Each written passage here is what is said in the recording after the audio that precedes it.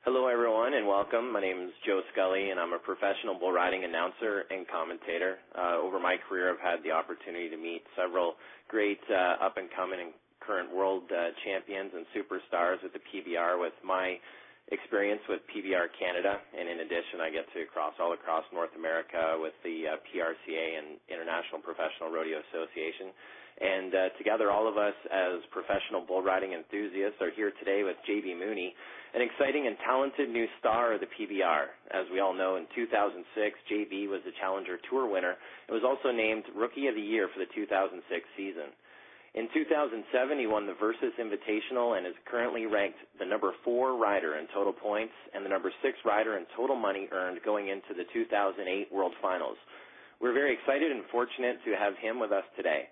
Now, at this point, we're going to proceed with the Q&A portion of the call.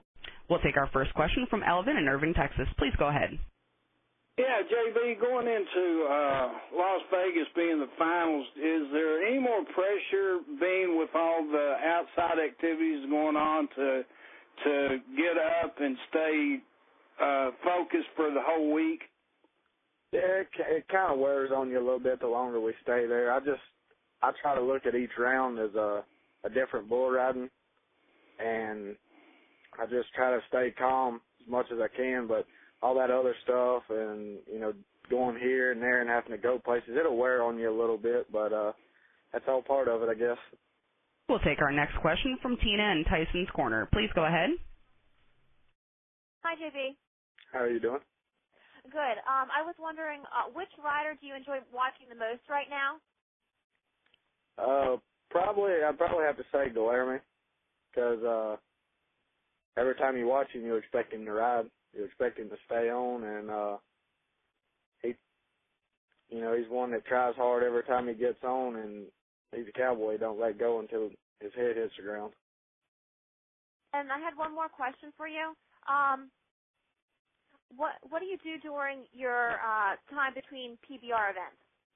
If I don't go to challengers or bull ridings like that, then I'll come back home and we'll get on practice bulls during the week and just hang out with my buddies around the house. Okay, thank you. Thank you. Our next question comes from Cindy in Maxwell, Iowa. Please go ahead.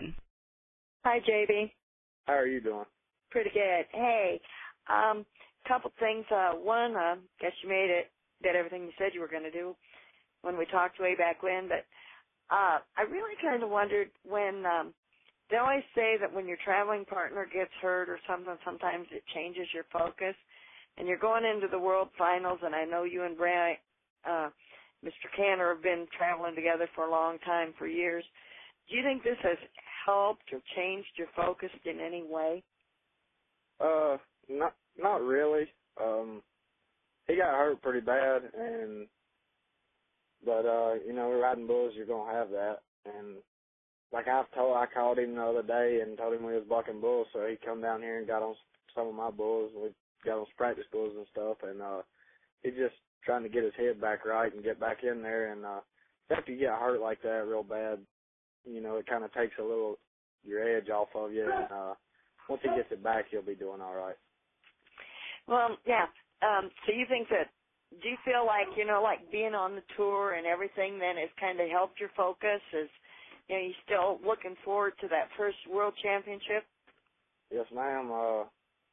When I was, the first year I got in them, I was just excited to be there.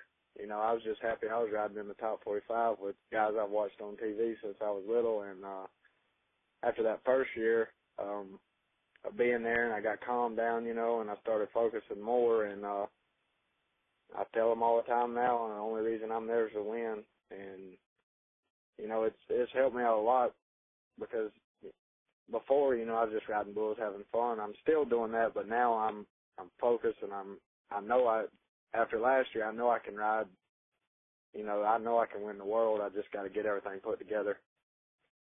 Yeah, how does it feel to have someone like Justin McBride say that you and Brian Canner and Hayes are in his opinion, the guys to be looking for in the next decade of the PBR?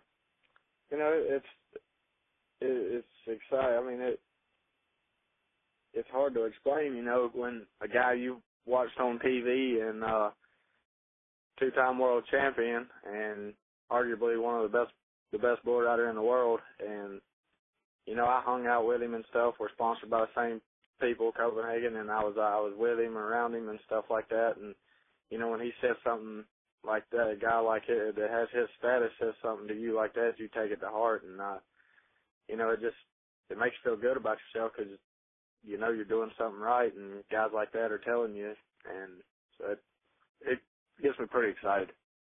Well, thank you very much. Thank you. Also, not to forget to tune into the PBR Finals live on Versus from October 31st and November 2nd, the opening Halloween weekend of the World Finals, and also the second weekend, November 6th and November 8th. Jill, do you have someone else on the line? Yes, sir. We'll take another question from Alvin in Irving, Texas. Please go ahead. Yeah, JB, you're 4,430 points behind Laramie. Do you think that you have a legitimate shot of overtaking him this year? It's gonna be real tough.